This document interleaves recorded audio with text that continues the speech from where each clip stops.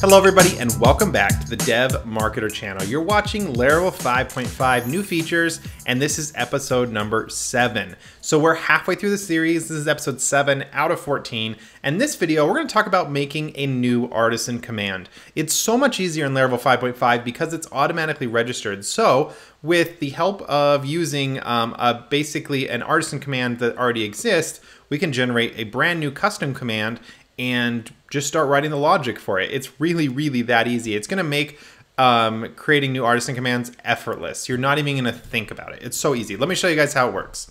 We're inside of our project here inside the terminal. Let's go ahead. We're going to run the new command. It's PHP artisan make command. This actually isn't a new command. It existed before, but what it does is a little bit different. So here we go. We've got the command. Let's give it a name. In this case, we're going to say it's called say hello. We're just going to have it return back hello because we don't really have much logic to execute inside this project. So we're going to give it the command, the name say hello, and then let's go ahead and pass in a flag that says called command, and let's register the command. So we'll say hello, and that way we could make another one that says say goodbye or something like that. So let's go ahead and generate it. We click enter. It says console command created successful. Cool, right? So we could head over to our project and take a look at this file. But before we do that, I want to show you that if you run PHP artisan, let's do list. This lists all the commands. Okay, so this lists all the commands you have access to under the artisan namespace. And so you can see here, there's a bunch of basic ones. Here's all of our make commands, all of our migrate commands, notifications, queue commands, so forth. And now we have a new namespace, the say commands, and we have say hello is under there. Pretty cool. It actually technically works, although we haven't actually given it any logic yet. We could actually run PHP artisan say hello and it runs. Now granted it's an empty function, so there's nothing really to do, but it is technically working, right? It recognizes the new file, it's automatically registered, it's automatically available. It's that easy to create a new artisan command. Now let's just take a look at this in the project just so that we can see kind of what it does. So inside of our app folder, inside of console, we have a new file called sayhello.php. You can see here's the signature is automatically set up. We have a description. Now this description, have the artisan bot say hello to you. This will show up when we list the commands now. And then we've got our construct and our handle. This is what actually happens. So if we wanted, we could say like info hello.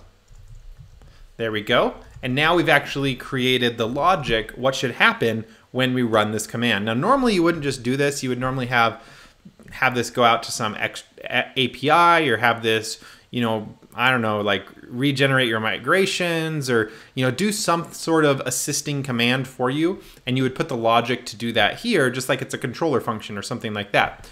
But we're just for demonstration purposes, we're just gonna output hello there back to the user. So that's it. This is our whole command. Now in the past, what we had to do is we actually had to go through and register it here in the kernel, but up here, but we don't actually need to do any of that more. It's just automatic and it's good to go. Let's just go through. We're gonna run it one more time. Hello there, we get the command. And then also if we run the list command again, it says say hello. We have our new description there. It's easy. That's basically all there is to artisan commands. So that's basically it. Let me show you one last thing before we go. I just want to show you guys how this is working. So if you come over to your kernel.php where you used to register the commands, and now down here where you actually have all your commands registered, you can see it actually just loads the entire commands directory. So that's how this is handled. Basically anytime you put a command inside of this commands directory, it'll automatically be registered. So you could make them manually if you just wanted to say, we could just duplicate this one. We'll say goodbye. And then we'll just change this and we'd say, we'll say, okay, bye. Change this up a little bit. Goodbye. And that's it. So, let's change this. Say goodbye. There we go. Okay, cool. So that's all there is to it. Now let's go through and let's list those commands.